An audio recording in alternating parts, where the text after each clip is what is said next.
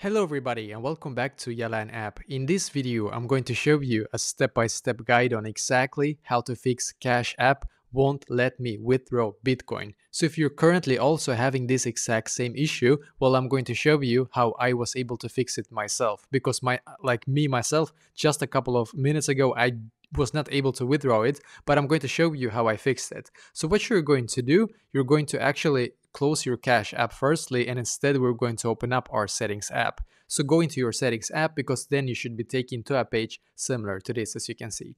And now on this page, just simply scroll down in here, and then you're going to click on general. So click on general, scroll down a little bit, and then you're going to click on storage, as you can see. And by the way, for some of you, this page will take a couple of seconds to load, but don't be afraid, just wait. And then we're just going to scroll down. Now when it's done, we're going to scroll down and we're going to find the Cash App in here. As you can see, so click on Cash App, and then you're going to click on Upload App, and once again, click on Upload App in here.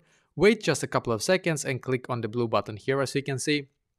Because what will happen now is that you will now be able to automatically update your Cash App to the newest version. They consistently drop new versions. So if you are currently sitting on an old one and you're not able to withdraw your Bitcoin and you have some, well, this might be one of the reasons why you're not able to actually do so, because you're sitting on an old version and it's going to not be able to let you withdraw it. So actually just update it, go back into the app, and I hope that this is now fixed for you. If it's for some reason still is not working, even though it actually fixed my problem, but if you are not able to actually withdraw your Bitcoin even after you have done this, don't worry. What you're going to do, you're going to go into the support section of the app, contact the support, and explain to them exactly what kind of issue that you're having, because then the only support can be able to help us, of course, if you are still not able to withdraw it, of course. So just contact them, and for sure they will be able to help you, hopefully, and then you will be able to fix this problem as well.